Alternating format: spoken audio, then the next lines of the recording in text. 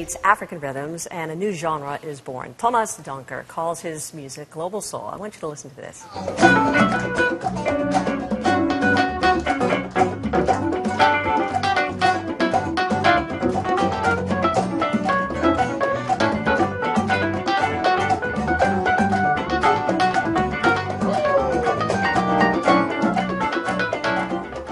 That is Peace is Not Fiction from his new album, Power of the Trinity. On the album, he is collaborating with musicians from all over the world, from Brooklyn to Ethiopia to Senegal. Tomas joins us live from New York.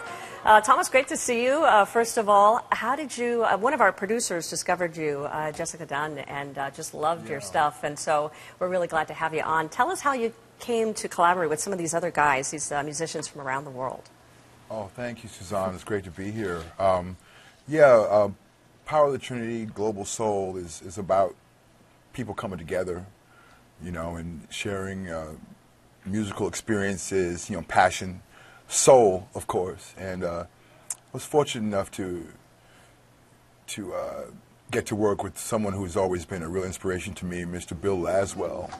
And Bill is sort of at the forefront of new Ethiopian music, and new music in general. He always has been. And during my journey in putting together this whole project, I've been fortunate enough to work with the legendary Selam Malveaux, who is essentially like the Jimi Hendrix of Ethiopia, and from really he's just phenomenal, and he's like an uncle to me. He's just wow. These two gentlemen have just taken me on this crash course of culture and music and just the beautiful qualities of this music, and we fuse it with some down-home Brooklyn soul music. Yeah. You know, and so we call it global soul. It's quite the mix. I love it. I love the mix here. What are some of the similarities here? I mean, how do you take Brooklyn soul and mix it with something that's Ethiopian and Senegalese?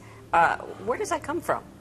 Well, I mean, you know, soul music is soul music. I mean, it's not anything that is a heartfelt, you know, sincere about something. You know, about real life issues, things that are important to us. I mean, really important to us. Fashion is nice, you know, but sometimes there's stuff that really hits a little bit closer to home, in the head and the heart. Sure. And if you look back at you know all the great music, you know, from America, you know, James Brown, Al Green, Marvin Gaye, you know, Jimi Hendrix, B.B. King. It's the same sentiment. I mean, to me, it's the same sentiment that you would get when you listen to the Ibex Band from Ethiopia, or Mahmoud Ahmed. Sure. I want our viewers to actually see some of the other things you've done, because you've actually joined actors, dancers, videographers. You've created this play based on the former Ethiopian leader Haile Selassie, and you really translate your song into movement in a whole play. I want to play just a little bit of that, if I can. Oh, yeah.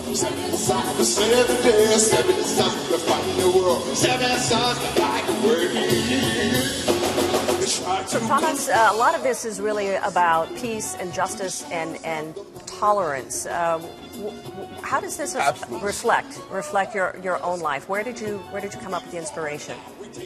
I just felt that as a citizen of the planet, you know, that this was an important story to tell. You know, and that we can still learn from it. You know, I just think we all need to get back to that. I mean, we need to be, you know, citizens of a new race, you know, overcoming petty prejudice, you know, owing our allegiance not to nations, but, you know, to our fellow man. You know, that's something that Selassie said, and I think that just that simple thought, you know, we could use more of that today. I mean, obviously you guys see it all happening all over the world all the time, so I think you know exactly what I'm talking about, you know, and I think, you know, I think it's important. I just do. Sure. You know. Well, we appreciate the message, and we love your music. Tomas, thank you very much for joining us. Appreciate it. All right. Thank you.